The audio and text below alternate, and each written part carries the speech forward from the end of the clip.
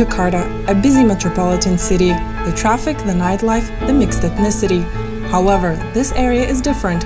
For those who love to see old historical buildings, the area would be a really good place to travel around. The area called Kota Tua, or Old City, silently depicts the old history of Batavia.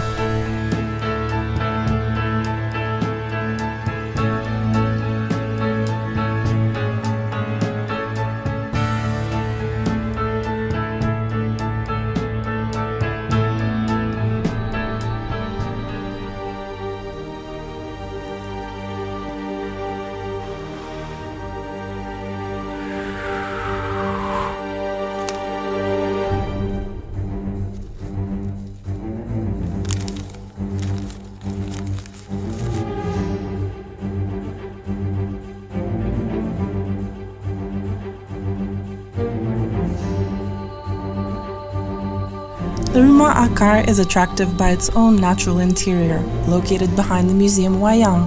People named it Rumah Pohon or Rumah Akar, literally because trees and roots grew inside and throughout the walls of the building. This Dutch colonial house was roofless because of a fire. It was an office for the Dutch, and after that became a church.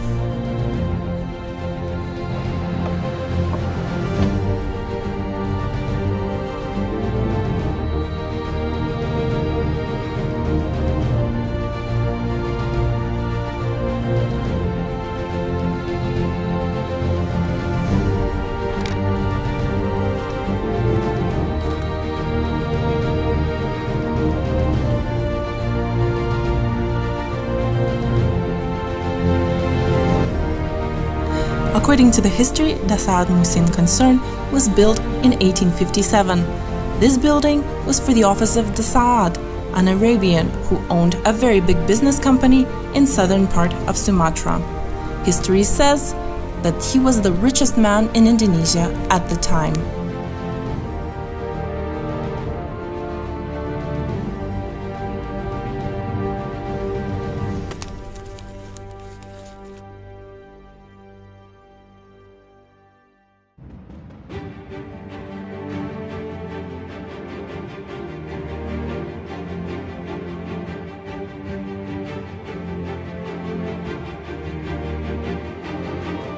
The building of the Museum of Bank Mandiri was developed for the Dutch Bank of NHM.